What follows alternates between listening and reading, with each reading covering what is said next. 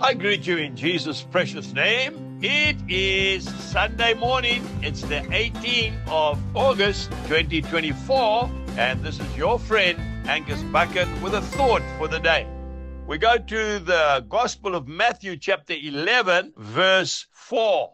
Jesus answered and said to them, "Go and tell John the things which you hear and see.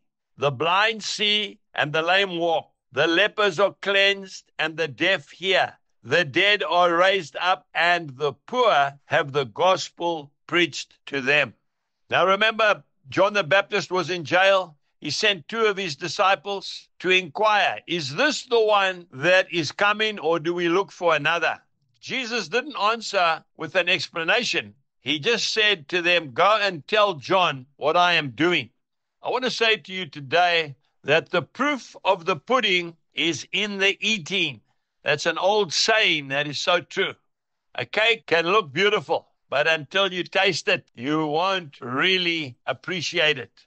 Jesus sent back this message to John, and this proof that he, Jesus, was undoubtedly the Son of God, made flesh, was not because of the sermons he preached, but by the miracles that he did. Here at Shalom, we have a saying, one genuine miracle equals 1,000 sermons. And remember, according to Hebrews chapter 13, verse 8, Jesus Christ is the same yesterday, today, and forevermore. We have experienced many miracles here at Shalom. I really believe with all my heart that the tools of the trade of the evangelist are signs and wonders and miracles, just as the Master did. But we need faith. We need faith to believe for it. Today, I'm feeling in my heart very strongly that there might be a young lady who is unable to fall pregnant and desperately desires a child. Her and her husband are waiting for the miracle. I can tell you I have evidence of many, many parents who have children that could not have babies. But when we prayed for them, the prayer of faith, God honored that prayer.